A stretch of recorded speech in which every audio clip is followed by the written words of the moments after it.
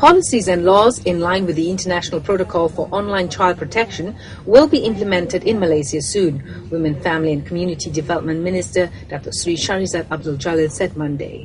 Jadi apa dia kita akan buat dua perkara. Pertama, bersama-sama dengan stakeholders kita akan lihat sama ada perlu ada undang-undang, polisi atau peraturan. Itu satu.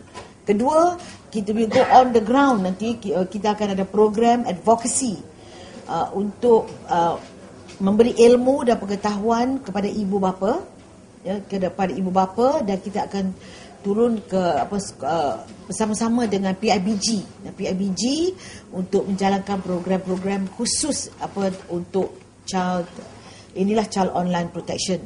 She said the move was to ensure that there were laws and regulations in place to address the growing concern over children falling victim to increasing negative online threats. Based on recent studies, she said Malaysians below 18 years spent an average of 19 hours per week online, with 9 out of 10 having been exposed to online threats. Shahrizat, who said this when launching the Child Online Protection Seminar in Kuala Lumpur Tuesday, added that the ministry would also work closely with relevant agencies and non-governmental organizations to implement education programs in schools.